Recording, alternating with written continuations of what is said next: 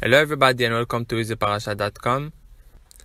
The ceremony of Matan Torah was the biggest ceremony that was in the world till this time.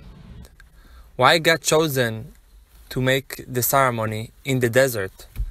He didn't find a better place to do it. So the explanation is that all the details where we got the Torah and how we got the Torah is a lesson for us. God wanted to tell us that the Torah is not belong to nobody. Nobody can say the Torah is mine, I am better than other person. Every Jew have a part in the Torah, and every Jew have the same connection to the Torah like the biggest rabbi. That's why God wanted to give it in the desert, to give the Jewish person the lesson. It doesn't matter how much you know. It doesn't matter how advanced you are. Even if you know a little bit, even if you just want to start. Somebody 30 years old, 40 years old, doesn't matter which age, want to start to learn the Torah.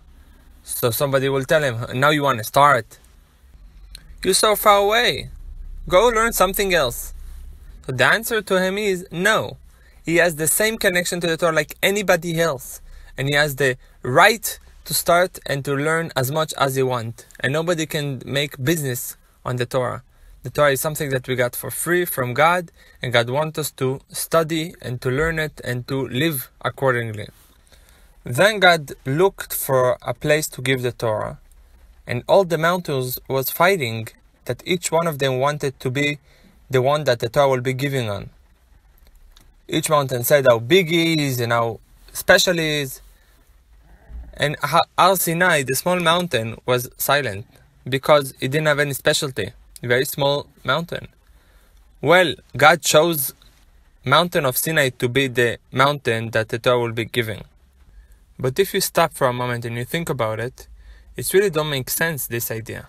Because if God want to give the Torah on a mountain because it's high, it's nice, you should choose Har Tavor, like big mountains, and over there you should give the Torah.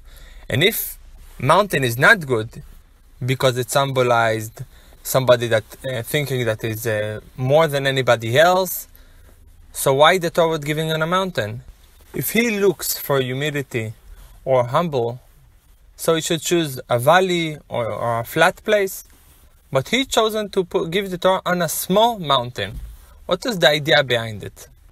The answer is that God wanted to show us what is the right way to live according to the Torah and what is the right way to receive the Torah. We need to have the specialty of mountain, and we need to have the specialty of a valley. And this is the combination of Har Sinai. Har is a mountain, and Sinai is to be humble, to have humility. How you put two things extremely together? So it goes like this.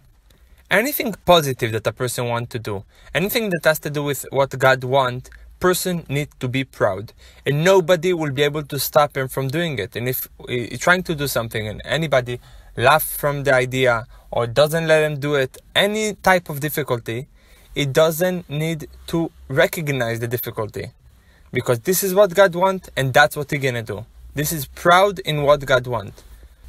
But when you get to the person himself, it's not good to have pride in self-elevation. Person need to be humble. Person need to know that he's not perfect, he has what to do better, and he's not the best person in the world. Just look back in the history. David HaMelech, the King David, he wrote in the Tehillim, V'anochi tolat velo ish, I am like a worm and not a person. But this David, he was doing a big fight and a wars, and he was the king of the Jewish people. How you can combine these two extreme ideas? So the explanation is that when it comes to something that has to do with what God wants, you're going to fight for it.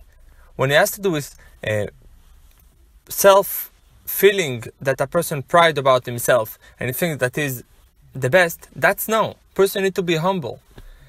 And now look what happened in daily life. A person has a problem. He lost something, he lost his job, he needs to move to a different place. Anything that he has to do with his personal life, when he thinks that he is the best and such a thing happened to him, he becomes very upset and he cannot get over it. Because how come to me this happened?